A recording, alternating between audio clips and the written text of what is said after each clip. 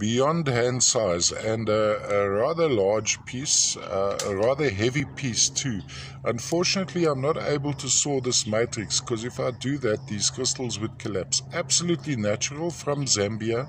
So I know there are these lovely too good to be true quartz crystal clusters available of late from China and the East, and these have been glued together by using an epoxy base. This is absolutely natural.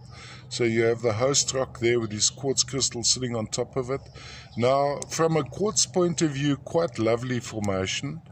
But what is most appealing about these Solwezi amethysts, which sets them out from the rest, and I've seen similar from Mozambique a few years ago, and I've never been able to get a supply of those, is this purple heart, the amethyst heart in these quartz crystals.